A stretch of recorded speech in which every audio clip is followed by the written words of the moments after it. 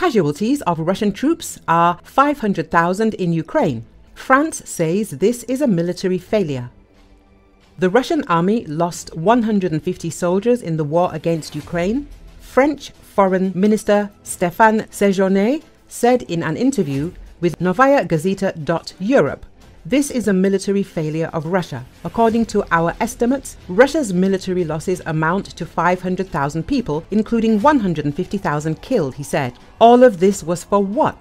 he asked. "This can be summed up in 2 words. For nothing," he said. Russia has not disclosed information on its casualties. Britain estimates that approximately 450,000 Russians have been killed or wounded in Ukraine. The BBC reported in April that more than 50,000 Russian military personnel have died, citing its own reporters, independent media group Mediazona and volunteers. Speaking about frozen Russian assets in the European Union, Séjourné reaffirmed that the funds could be used to fund the defense of Ukraine against the invasion, but did not give specifics. With the rise in rates, these assets have generated almost 4 billion euros in revenue in 2023. We want them to be used to finance defense and reconstruction efforts in Ukraine. On the possibility of NATO troops deployment, the minister echoed French President Macron's stance, stating Europe must overtly warn Russia that when continental peace and European security are threatened, no option is off the table. However, Séjourné stressed France's relations with Russia remain based on mutual respect between our peoples, even as he condemned the reckless Russian authorities disregarding international laws and human lives. In an interview with The Economist, French President Emmanuel Macron said that if the Russians broke through the defenses and Ukraine asked for help, his country would consider sending in ground troops.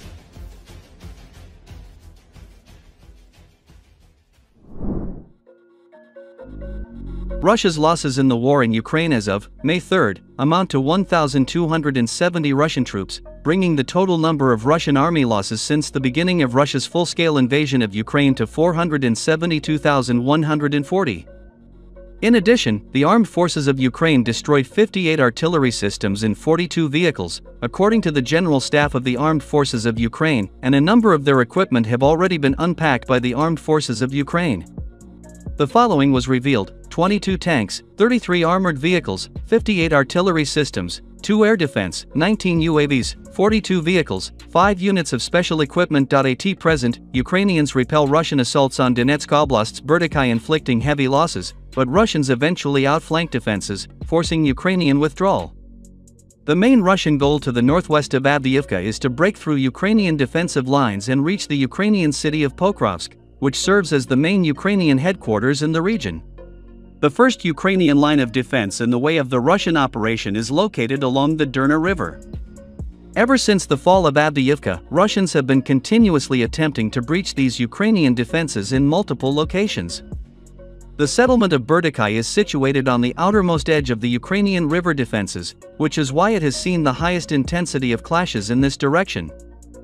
After Russian forces managed to cross the railway, they immediately launched numerous waves of attacks in the direction of Berdikai. The Ukrainian 47th Mechanized Brigade shared drone footage showcasing the Russian losses on the road between Stepov and Berdikai since the fall of Avdiivka. If Ukrainians continue to inflict such a high rate of losses on the Russian forces, the Russian detachments will quickly lose their combat capability, causing a premature culmination of the offensive effort and consolidation of the front line.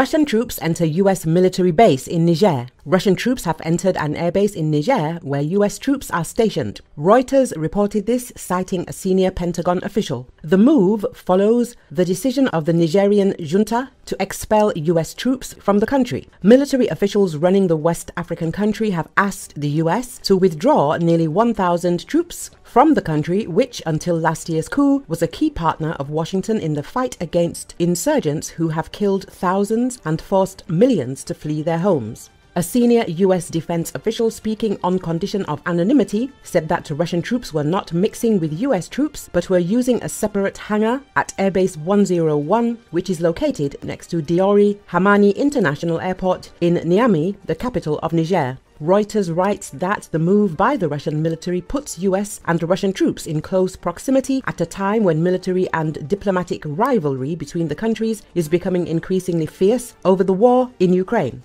It also raises questions about the fate of US facilities in Niger after the US withdrawal. The official concluded the situation is not great, but in the short term manageable. The United States and its allies have been forced to withdraw from a number of African countries following coups that have brought to power groups seeking to distance themselves from Western governments. Recently, US troops left Chad and French troops were expelled from Mali and Burkina Faso. At the same time, Russia is seeking to strengthen relations with African countries, positioning itself as a friendly country without colonial baggage on the continent.